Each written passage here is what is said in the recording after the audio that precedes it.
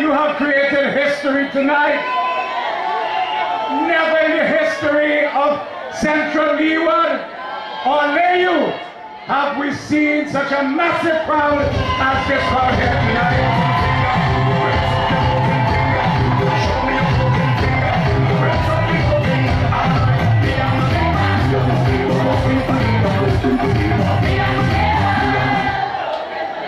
Well, it seems as if Ben Exeter and the NDP felt the tremors, just the tremors of this crowd yesterday, and they were running up and down like crazy ants,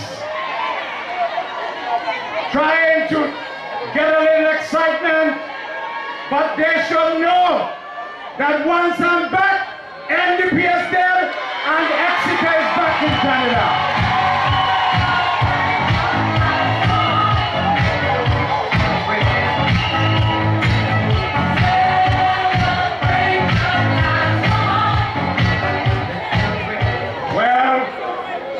This is a great crowd,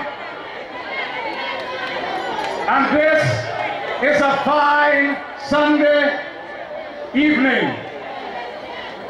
We thank God for fine weather, that you can come out in your thousands from the north, from the east, from the west, from the south, where even the Grenadines constituencies are here this evening.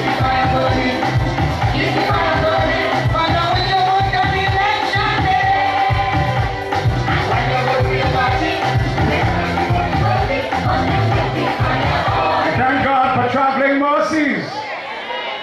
Everybody got here safely, and we pray that at the end of this meeting, you will get back to your homes in safety. We thank God for the ULP. 21 years we have been in existence.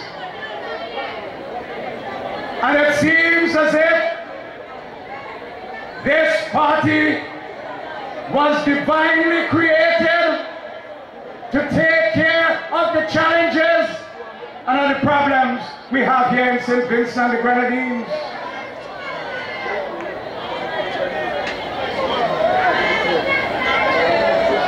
I am happy that I was part of the first 10 years of the ULP in government, and what accomplishments have we experienced during the past 10 years?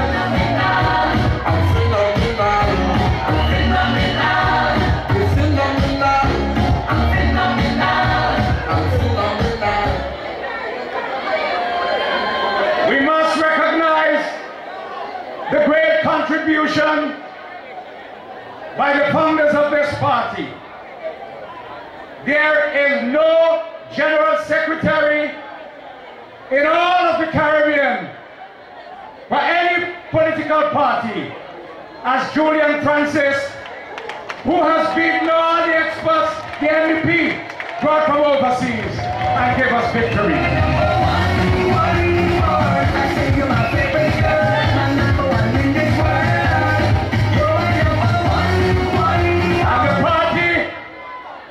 Was led in its infancy by a great, wise leader in the person of Vincent Beach, because the first election we had after the party was formed in 1998, I know it was a bitter disappointment for Vincent, but we won a solid majority of the votes in St. Vincent and the Grenadines with 56% compared to 44% for the NDP, even though we didn't get in government. Vincent was the man who led us in that 1998 election.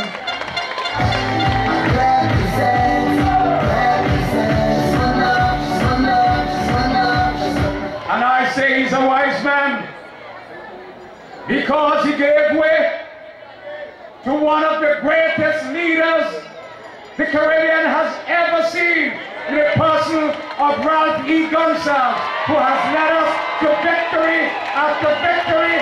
He has done it in the past, and he'll do it again in 2015.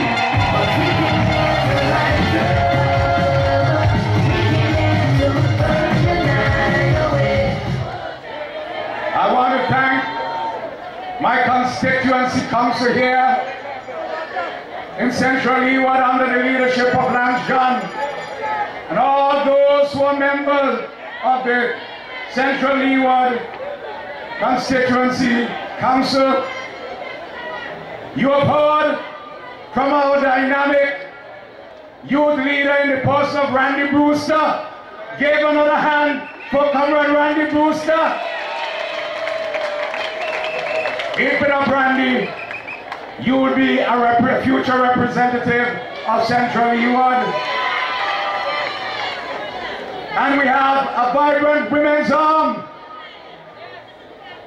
that has been working hard in order to make sure that we bring home the seat, not barely win it, but with a tremendous majority in the next coming election.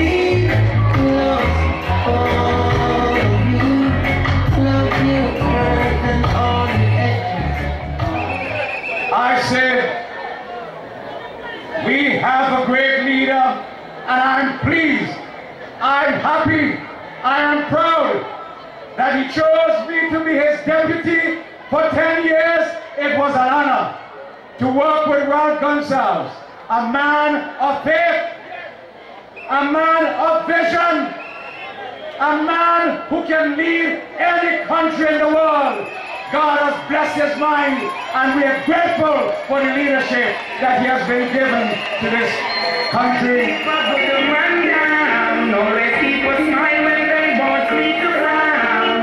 I have seen that vision in action. If it wasn't for Ralph Gonsalves, we would not have had the Rubicon Bridge, because the NDP people were saying that was impossible. The place was too sandy, and when it rained, no bridge can stand the flood, withstand the flood that would come down there. And I was there when Ralph Gonsalves put his hand to his cheek, looked up to the ceiling, and he said, he told Montgomery Daniel, we must have a Rallica Bridge. Call the chief engineer, Jeffrey Cato from Public Works. And when Jeffrey came, he asked Jeffrey whether we could have a bridge there. Jeffrey said, yes, Prime Minister. And he said, well, I think in my head, I know where I can get the money. And today, we don't have to roll up our pants foot anymore to cross the Dry River Bridge. We have a bridge that even the NDP leaders are not ashamed to travel on, because that bridge was done by the ULP, thanks to Ralph Gonsalves.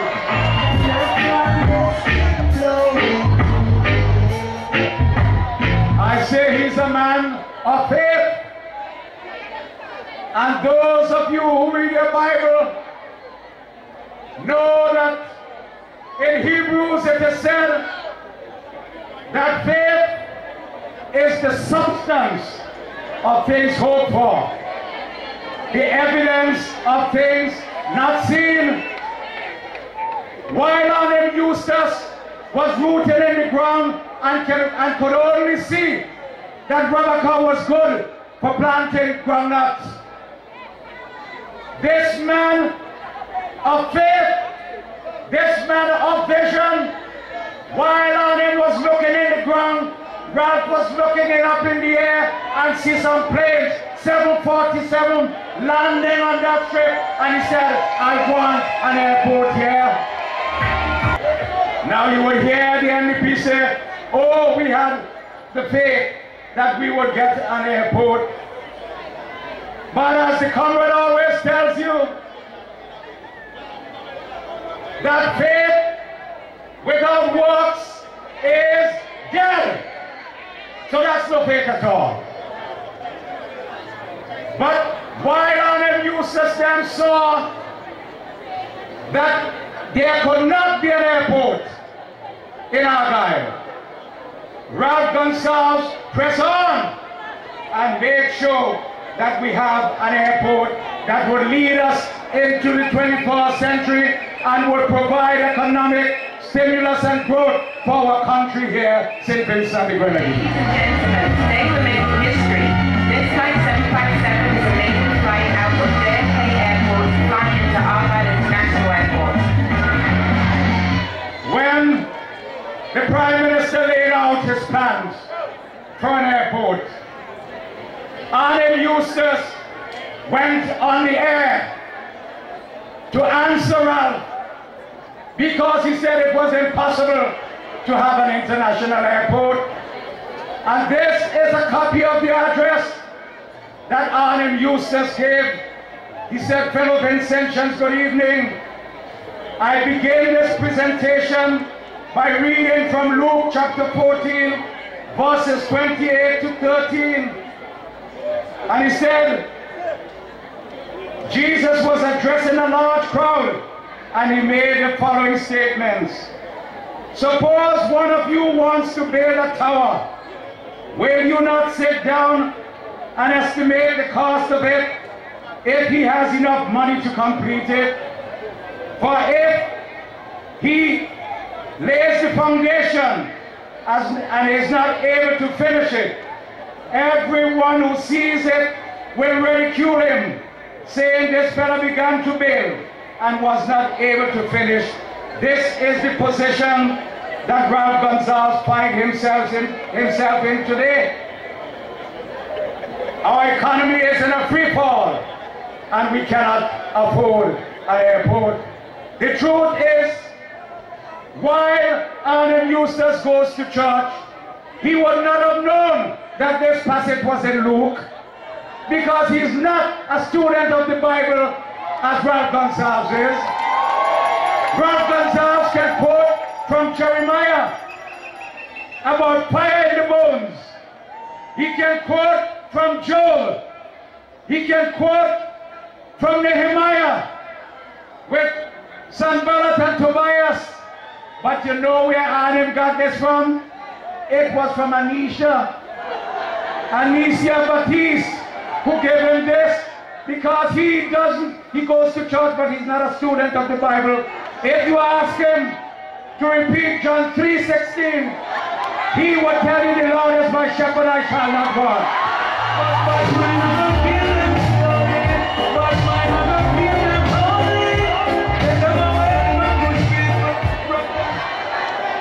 He goes on in his address, and he asks, "So where are we going?" Gonsalves is perpetrating the biggest deception against the people of this country in its entire history. That's what Arnhem said. But now they are scrambling on board to say, yes, we would finish the airport. We think it's a good idea, and we want to be part of it. But they will never do it. If the ULP does not get back in power, they said that they will, if they get in power, they will need a study for 5 years, so they will put the airport on hold, and the airport will never done, because they are afraid that Ralph Gonsalves would get the credit. As a matter of fact, the man took the opposition, all the members of the opposition, and said they wanted to go and see the airport. And so when they went out there, their jaws dropped open like donkey. I won't say jackass.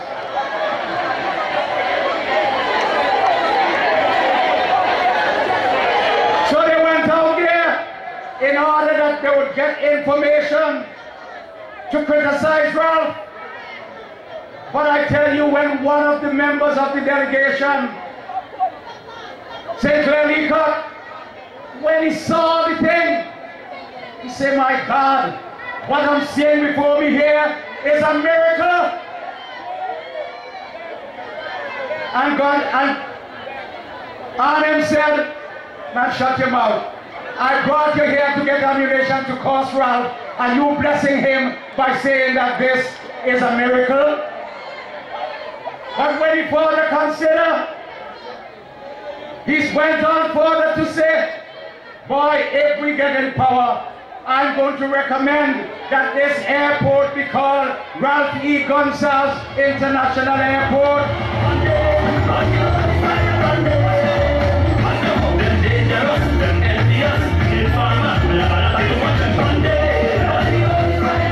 Now this reminds me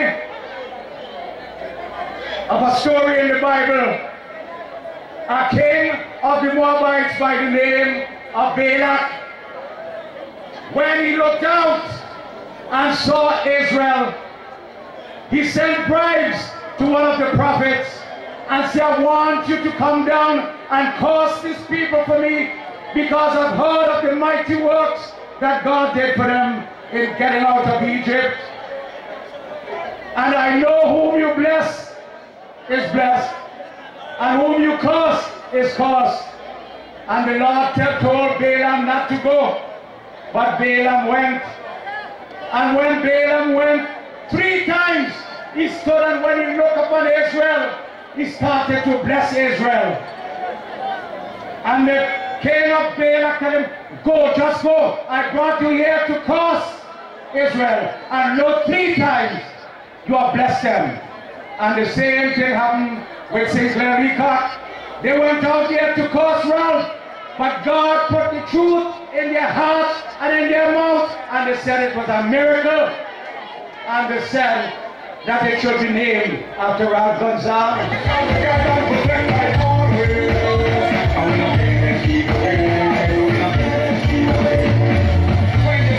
Comrades, we have come a long way. Many of you have seen the good works done by this party for the past 14 years. This party is a confluence of 2 great tributaries coming together, and without this party there would have been no education revolution, because Arnhem Eustace never wanted to see poor people, children, get the same education or go to the same secondary school as he did. He said if you have universal secondary education, it would water down the education he got. If it was not for the coming together of this mighty party, there would have been no Rocker Bridge, no international airport. There would have been no help for the senior citizens, and poor people would have probably still been getting $60 or $70 a month. Thank God for the Unity Labour Party. And our mission is not accomplished. We have a greater work to do, and we want you to stand by us. The people of Central Leeward, we want you to make sure that you give firm support to the Unity Labour Party. Don't be fooled by NDP. As a matter of fact, if you want to know who these people are, ask the founder of the NDP. James Mitchell, Sir James Mitchell has said that Arnhem ought to step down. No secret, it was in the paper. He said he's too old to be Prime Minister. He ought to step aside and let somebody else run the party.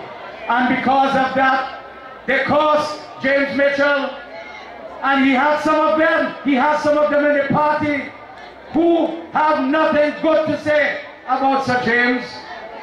I talked to one of the candidates one day, and he said one of the things we are proud about in the NDP is how Arnhem is able to stand up to Sir James. I said, but he might make a difference between the Grenadine seats, whether you win or the ULP. he said, well, don't bother about that. Mitchell has no influence down in the Grenadines.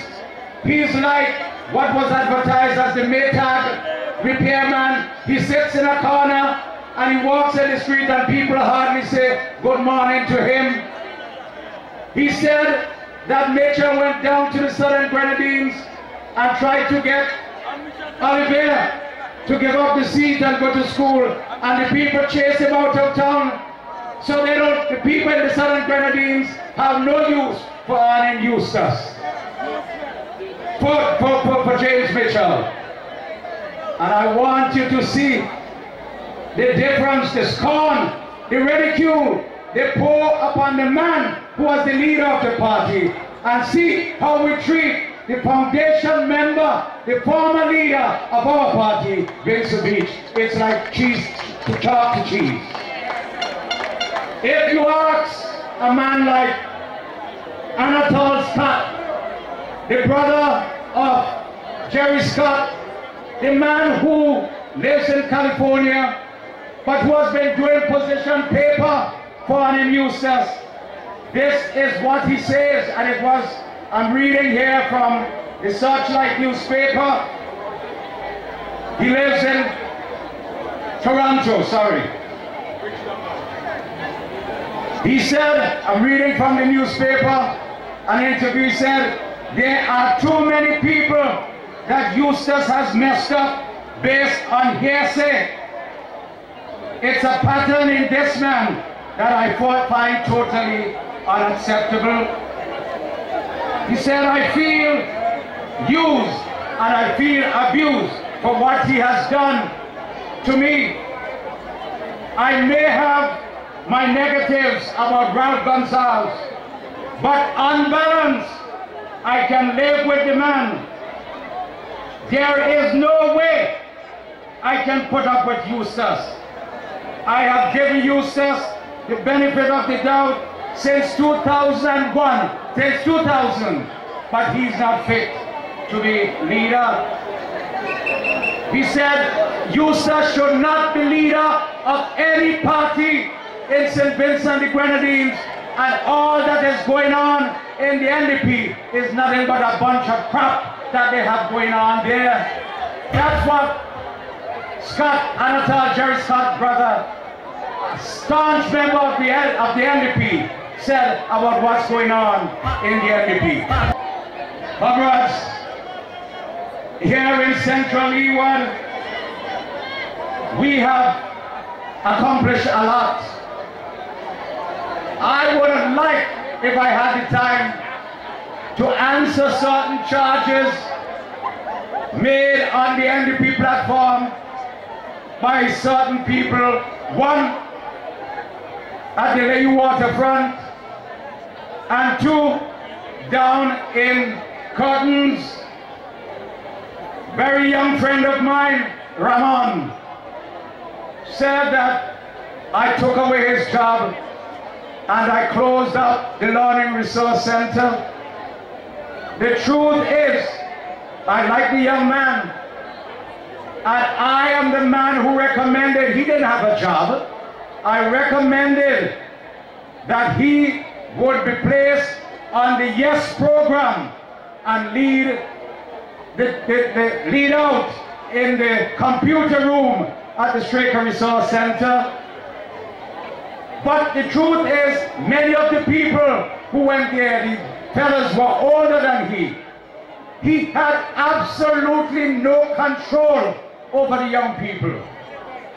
The person who was in charge of cleaning the Learning Resource Center came to me with tears in her eyes, and she said a whole set of young boys going up there, they would go in the porch over the street and they would have fun.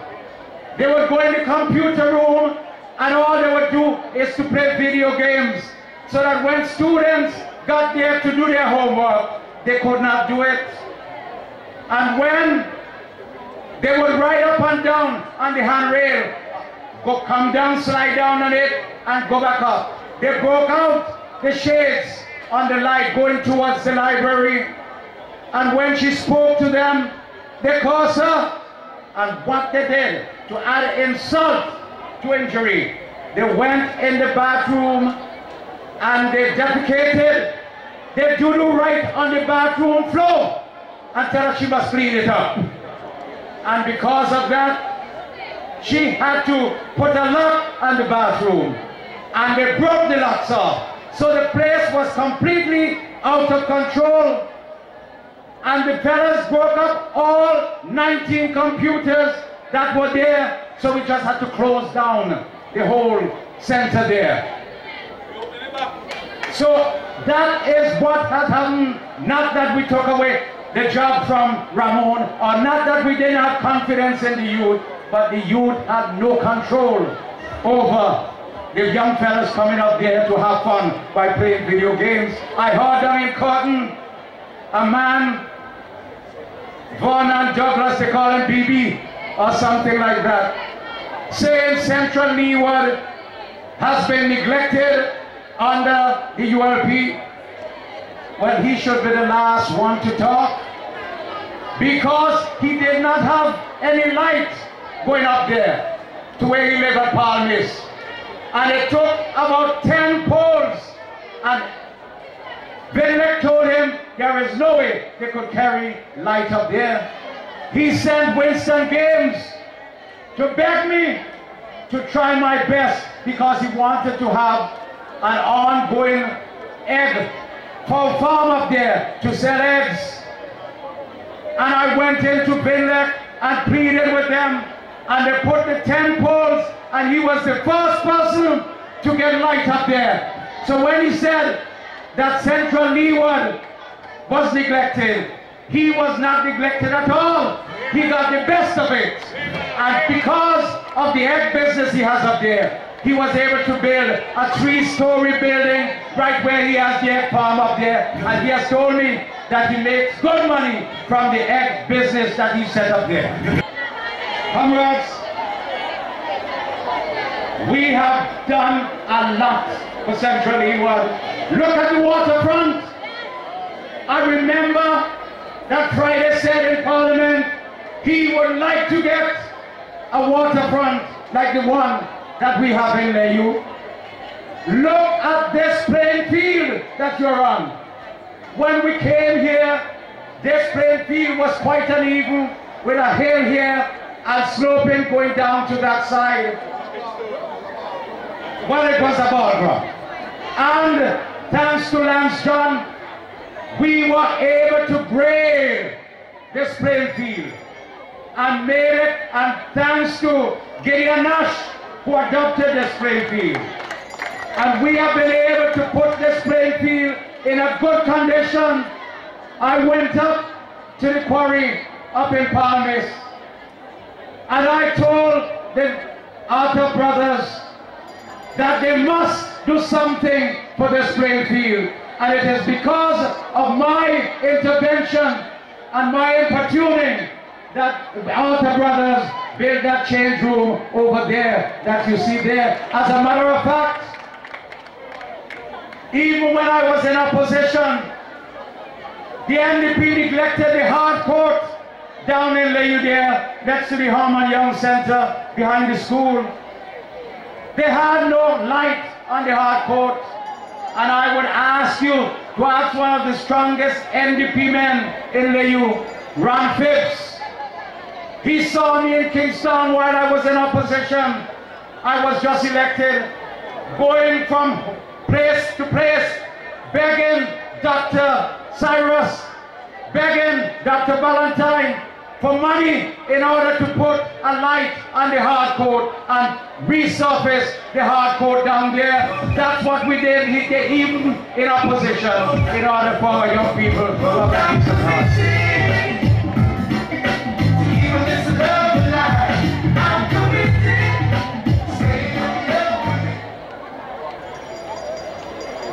Comrades, we have great plans for the future. I tell you, one of the things that is of utmost importance to me is jobs in Central Leeward. I know a lot of people here Young people are looking for jobs. And I want to give you a measure of hope, because we have 500 acres at Mount Wayne Peterson.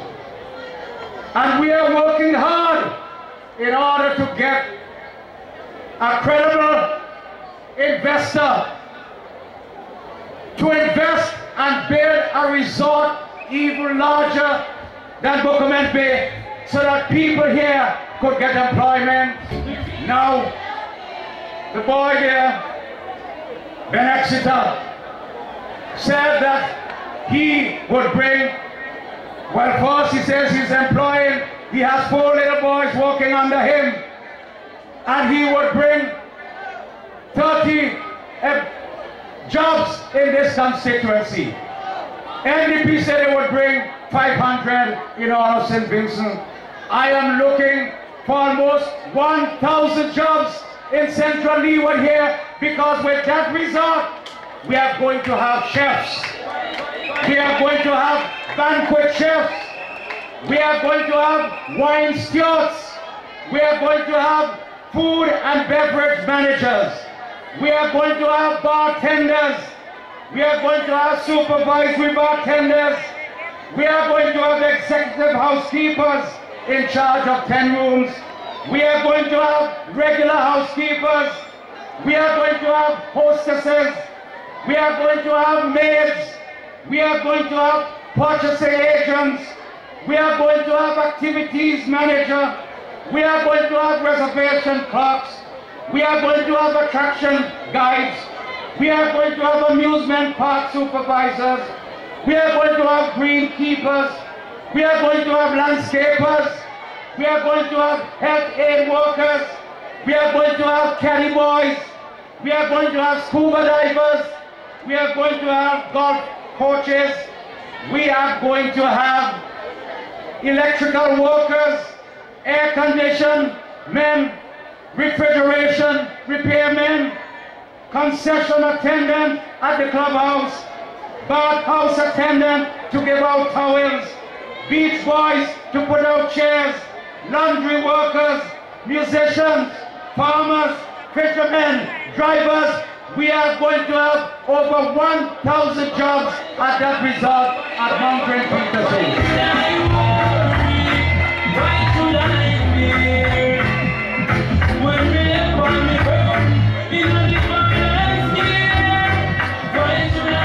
We want to rebuild or build a modern blackfish shed down in Butland Glass. You may not know, but the outside world frowns on what obtains there now. You can't hang blackfish on a pole with flies going on and off. That is not sanitary enough for the outside world.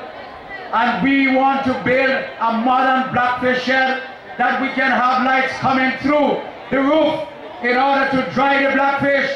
And certainly, although I don't eat it, the blackfish must stay sweeter when it is done in a modern way that the people can enjoy it. I tell you, the people in Layou, and I say it in front of the Prime Minister, I say it in front of the Minister of Transport and Works, we are entitled to a Bailey Bridge, a Bailey pedestrian bridge, not a traffic bridge, right across the supermarket, the river across the supermarket, so that people going to the supermarket and going to the bakery don't have to jump on stones, and when the river comes down, they don't have to walk all the way around to the school bridge or all the way up to Swamgut Bridge. And I asked the Prime Minister, I asked Julian, Transport and Works, give me my pedestrian bridge across the river there. I say to the people of Bokoman, in the coming year, we are going to open a major health facility at Bokoman Bay. The NDP against it, they say it should have been up in Sharps or someplace. But when you go over there and see the polyclinic that a little place like Bokoman is getting, I think that is a hospital. So you don't, when pain strikes you and you are in labor, you don't have to drive all the way to Kingstown. A doctor would be there to give you your delivery. People would be employed. And Buckerman, that was once famous only for tree and plum and tamarind, is now famous for a major health facility, famous for the resort they have at Buckerman, famous for a secondary school, the Buckerman Bay Secondary School, famous for a Golden Year Center. So it's a major village with worldwide reputation, thanks to the ULP. Before the end of the year, a foreign government has promised me 10 brand new computers to go in the Straker Resource Center down there. I don't want more than 10 because I want to keep the classes small. So young people, you can get back there to do your homework and to learn how to use computers. Comes early next year because I'll be getting these computers by the end of the year. The people in this constituency would be getting lands. Do you know that this ULP has given out over 4,000 lots of land at 10 cents and 50 cents a square foot to poor people in this country? We gave out almost 200 at Greenville, and recently we gave out, how much was it, Maxine? 162 we recently gave out. Again at Peter Soap, at for Mountwin, not Mountwin, for Cottons and Wallilabu and Barony. But we have some more areas where we would have to give out lands. And so in the coming months, we would be giving lands to the people at Jemison Hole, giving lands to the people at Green Hill, Reversion, and the people at Betramy. That's my village, that's where I was born. The people of Betramy should know that I am the only man who can get the land from Miss Hill, buy the land from the government, and put a motorable road going up to Betramy and enable the people to get a deed to their land of Betramy. I know some of them are ungrateful, but I tell you I would do it because I want to uplift my ancestral village and Layou. For the years that NDP has been in power, they did not even build a bus shed in Layou. The first bus shed that has come to Layou, I am the one who got that bus shed at First River there. And I have 2 bus sheds in the Straker Resource Center to be erected in Layou. Hopefully one at Villascada and the other one at Calgary Village. We hope we can see those 2 bus sheds put up by the end of the year or early next year. Comrades, we have a lot to do together. You can't afford to take a man like Ben Exeter and put him in office. The man who has said that he left here at 9 years of age, and when he came back after 40 years, he has seen no improvement in Layou or in Central Leeward. I want you to know that let me tell you a little history. The place you are standing on now is sacred to me. Why is it sacred? On this very spot, this is part of the Rutland Vale, and people, it is not Ruthland Vale. It is Rutland Vale. This very segment of the Rutland Vale estate was called Dam Peace because a dam was right across it. Right behind me, they call it Kimbo Peace. Right across there was Firing Stone. That's the names that they gave them. Above Pastor Clark, they call up there Nigger House. And where, that's Nigger House 1. And where Derry Williams is living across, there was Nigger House 2.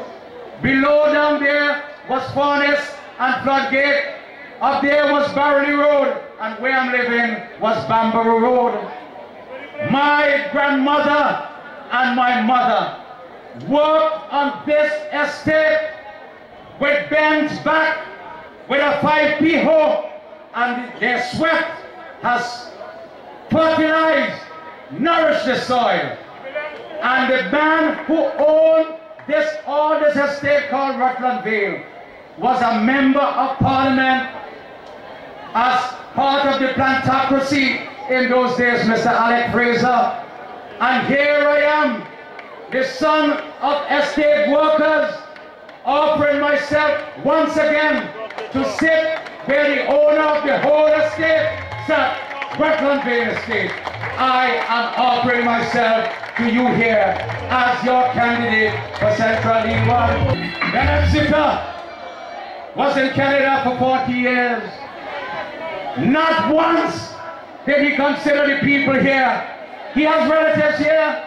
He has not sent for one to help them in this constituency.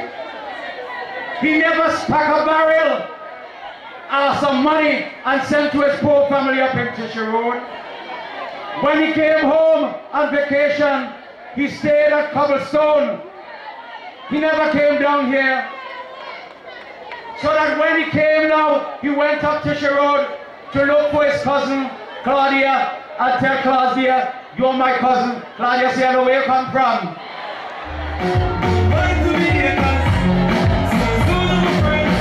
Never send a case of all sweetie or paradise plum to his family here. All of a sudden, he loves Layou and he wants to represent Layou. When we had last Christmas lighting up, Pastor Clark was in charge of the lighting up ceremony committee. They sent a letter begging him for a little donation to help with the light. He said not a cent, and he didn't give one farthing to help with the lighting up of the Christmas season here. Yet he wants to represent Central Layou. He wants to tell you in Layou that he loves you. He went to Barony and said he's looking for a young lady there because he heard his father left a child there who was supposed to be his sister. All the years he was in Canada, he never inquired about his poor sister in Barony. So now he come back home, he wants a vote. He's looking for a sister.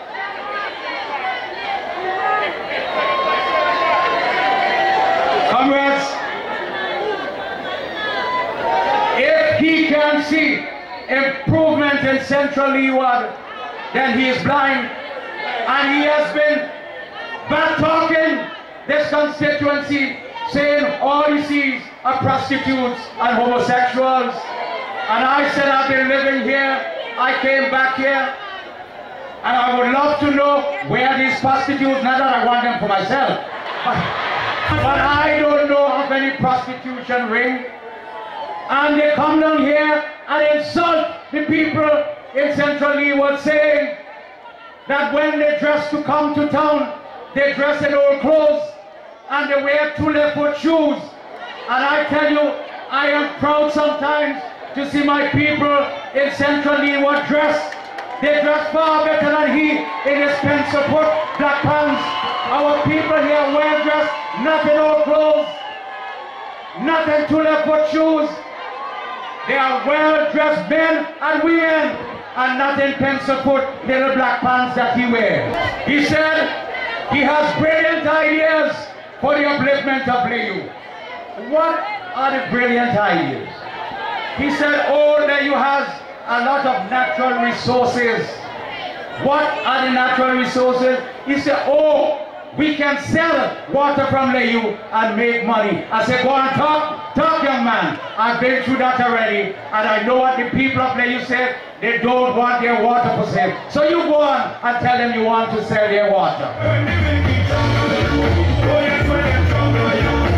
He promised, oh, he can bring jobs here that would pay $35 US an hour.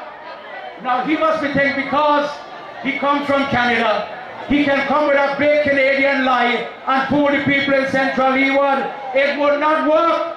There is no way that he can bring jobs here for $35 per hour. That means that people would be working here for 93 EC dollars an hour. That means that they'll be making $15,000 a month. Foolishness. Don't make them come here and fool you with such nonsense.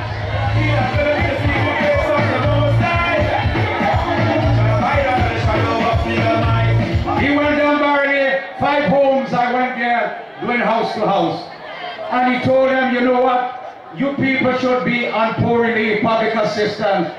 I don't know why the representative has not put you all on poor relief. But I tell you, he will take that.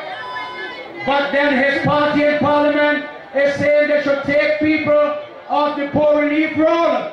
So what he's trying to do is to fool the people in Barry by telling them he would put them on poor relief. But when he gets in power, he will join with his party and say, too many people on poor relief, we have to take them off.